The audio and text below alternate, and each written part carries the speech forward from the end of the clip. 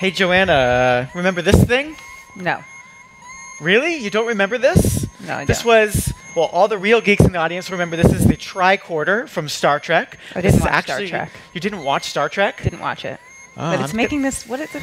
I'm going to take away your geek card then. Take it away. Well, here, let me turn it off for a second. What this thing did was it was the original way to like kind of sense everything and collect a lot of data about a person, right in one little machine.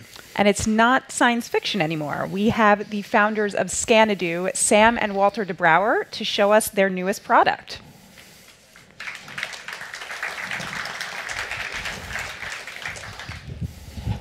Hi. Hi. Good to see you. Thanks for And joining. our matching lab coats. Yeah, we do. Hello. So, what is all of this, and what are you guys doing to make this a real-life object? So, you want to start, Walter? Yes. Well, so basically, this is a hospital in the palm of your hand, which actually connects with your smartphone, and it is the mission of Scanadu to bring every diagnostic part of that hospital one by one to your smartphone. And today, we're, for the first time live, we are showing you the ER room, that is this, and so the labs for your fluids. That's what Sam is going to do. So show us how it works. Yeah, sure. You know, let's try it on you, perhaps. Oh, right. Jeff. Uh-oh. Yeah. Okay, so what's going on here? You have to take it in your left hand. Left hand, okay. Yeah, and on your temple. On my temple. See here? All right, and so it's connected to this phone. Yeah. Yeah. And you see it is scanning already. It's a weak scan because of the light, but it will be okay. We blocked most of the ambient light. Here you go. And here you go. All right, let's put this down Should we here show real everybody quick. my results? All right, this is Jeff's Can we get blood the pressure, heart rate. Can we get that up on the screen? There we go. Yeah. How am I doing? So you're okay. So for your age. Let's try me. Let's try me. So you have a slight slight hypertension, but it's basically all in stressful guidance. up here. In China, you don't have hypertension. So your heart rate is perfect, temperature perfect, SpO2 perfect. You see, this is actually, it gives you all your vital signs non-invasively and within the standard deviation acceptable for regulatory bodies. So you have your systolic, diastolic blood pressure, your heart rate, your temperature, SpO2, basically everything when they hook you up in the ER, that's what you get here. So who would need to use one of these? Well, we are bringing this to consumers. We are on the side of consumers.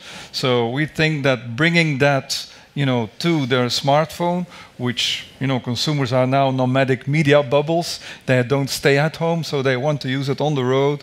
And I think in 2015, these things will gather more medical information than was ever gathered in the history of medicine.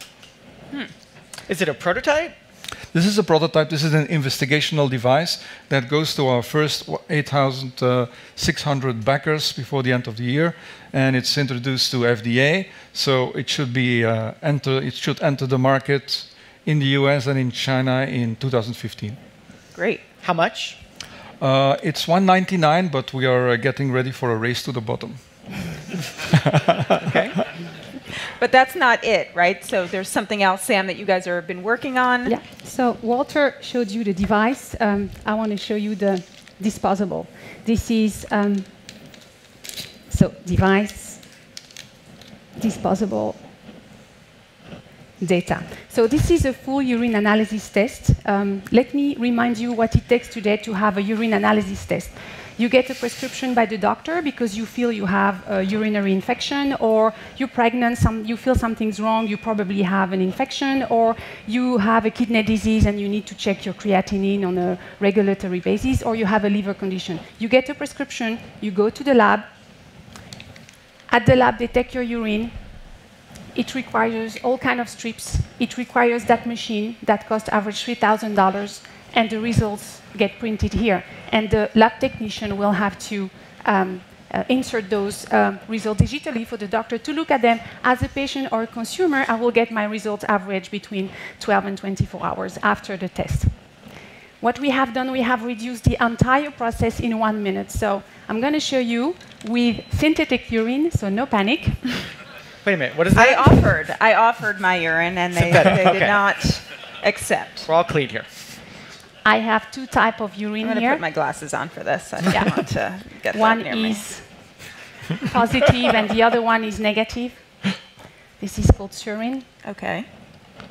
Diana, And do you wanna have it? anything that makes it easier to get your urine into the Oh cup? yeah, we have the full user experience with a very nice cup that follows But the you still little have paddle. the cup is you haven't done any the cup. No, improvements there. yeah, you really need the cup, and you need to dip Okay. it. That's the scientific All process. right. So you want Can to I try? dip? Yep. Absolutely, you dip until the line. Okay. So you're pulling up the app while she dips. Whose and urine you're- is this again? It's synthetic, Joanne. Yeah, it's synthetic urine. Okay. Tim Dip it. Cook's? You can. Yeah, you This can. is not dip it. Tim Cook's. So I'm following my app. That's it. Take Okay, it out. take it and out. you just put it there. And the app's telling us we've got a minute to wait. Exactly. So the timer. So let me explain to you what it does here and why. So basically, our app does three things. We use colorimetry, which is not new, but very new for medical applications. So our app reads the color. Second, what we have done, our app, thanks to our algorithm, can interpret the color in more than 75% of existing light settings. Bathroom, restroom, wherever. Including these. Including these.